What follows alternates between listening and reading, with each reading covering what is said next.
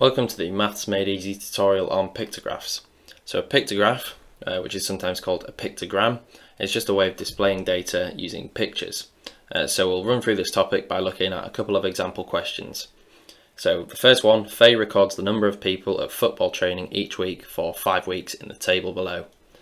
Use this information to draw a pictograph of Faye's data, including a key. Okay, so first of all, let's start with a key then, as this is going to be key in order to complete the pictograph. So I'm going to use one football, so let's write the key up here. So I'll just draw a circle for a football. So one football is 10 people. Now I'm using football because the question's about football training. So for week 1, there are 55 people. So we need 5.5 footballs. So let's put them in. 1, 2, 3, 4, 5. And then a half, so that looks like that.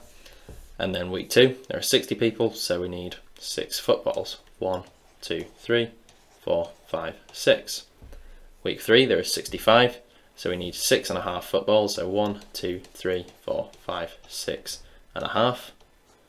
And then week 4, there are 40 people, so that's 4 footballs, so 1, 2, 3, 4. And then finally, for week 7, for week 5, sorry, there are 70 people. So that's 7 footballs, so that's 1, 2, 3, 4, 5, 6, 7. So that's a complete pictograph. Just remember to include your key in the question, so that's going to be vital, but otherwise that would be enough to get you all 3 marks. So moving on to example 2 now. So Riley recorded how much TV she watched from Monday to Friday one week and displayed her results using a pictograph. How long did she spend watching TV on Thursday? Give your answer in hours and minutes. Okay, well, whenever you get a question like this, it's always important that you just refer to the key at the bottom. So here you can see that one image of like a full television is worth 30 minutes. And the question says, how long did she spend watching TV on Thursday?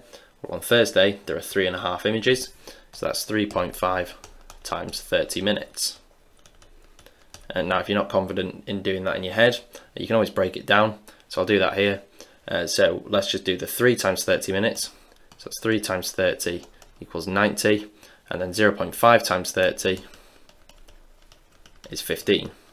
So if you add them together, it's 105 minutes. But the question says, give your answer in hours and minutes. So there's 60 minutes in an hour, so that's 1 hour and 45 minutes.